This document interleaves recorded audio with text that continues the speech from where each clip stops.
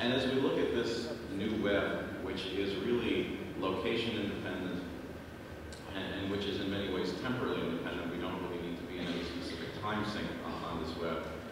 We have challenges as we look to figure out how to apply regulation that is national by definition, as we look to understand what practices are going to apply to these global information flows as opposed to specifically local ones.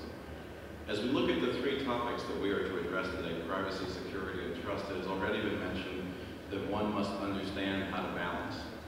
And another way of looking at the balance is one must understand how to optimize, because they're not necessarily trade-offs. There are ways to look at them as mutually beneficial and enhancing, as opposed to trading them off against each other. I think we also have to look at them as essential components of trust.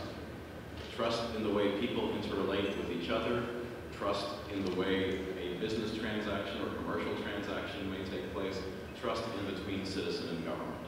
So these are the hallmarks of the issues that we're looking at. These are some of the challenges that they pose.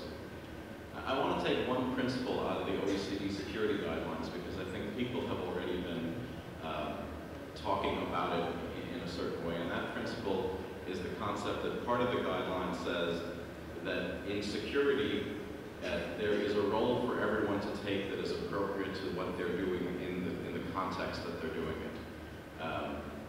So there is perhaps a role for the user, there is certainly a role for the provider or the vendor, there is a role for the government in these issues. And when you look at what is appropriate to the role, we have to look at the changing nature of the roles that we have today.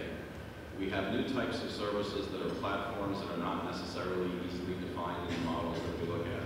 We have new ways in which individuals are interacting with these services. In some cases becoming content creators, in some cases becoming publishers, in some cases becoming application developers.